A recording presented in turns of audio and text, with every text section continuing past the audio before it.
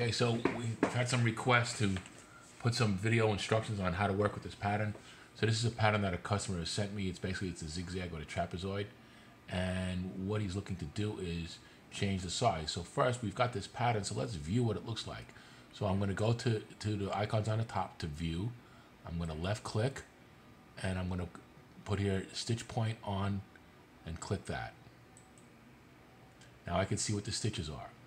So if I want to make the pattern bigger or smaller, I can go to edit, enlargement, reduction. Okay, and here I could change the scale. So I'm going to just, for argument's sake, I'm going to make it 50% and 50%.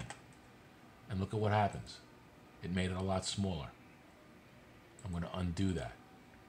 If I want to make the zigzag only change the size, I have these icons here in the corner.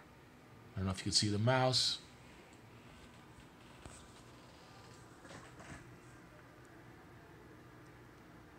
But this one here that says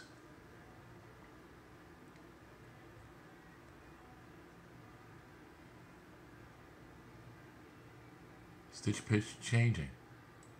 Okay, I can highlight that and then I can go to the pattern and right click that and that'll tell me the zigzag width and the zigzag length. So I'm going to change this just to show you how this is done.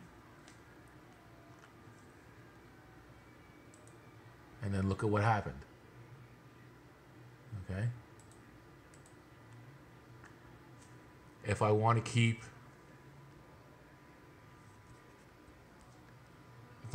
this as a reference point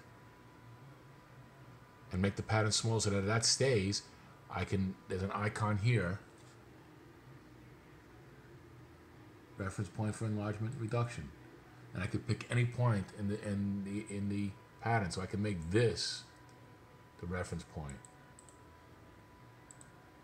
Okay, and then when I make the pattern larger or smaller, that will be the constant point.